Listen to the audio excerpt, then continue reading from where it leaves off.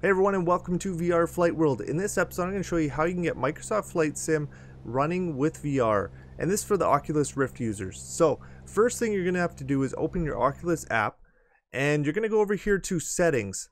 We're going to come up to beta, and in beta there's this public test channel here. You're going to make sure this is turned on.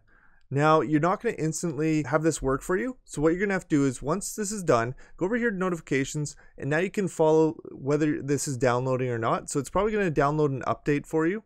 And once that's done downloading, install the update and restart your computer.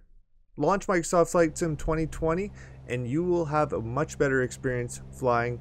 All these glitches will be gone. Maybe not all of them, but I found that my glitches were gone. I had a completely black screen when I was using my Oculus Rift. It would work sometimes and it wouldn't work. I did this and everything's working great. Take care, and I will see you in the next episode.